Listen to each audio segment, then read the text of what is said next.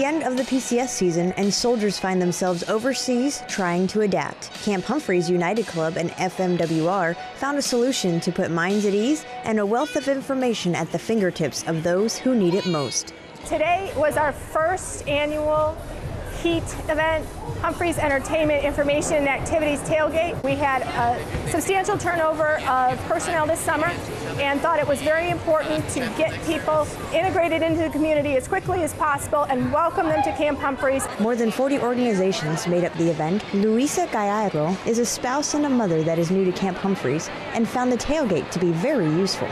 Well, I've actually been looking for the school for my daughter, and I didn't know how or where to start, so it was a good thing I came. Air Force Staff Sergeant Jennifer Stye, Camp Humphreys, Korea.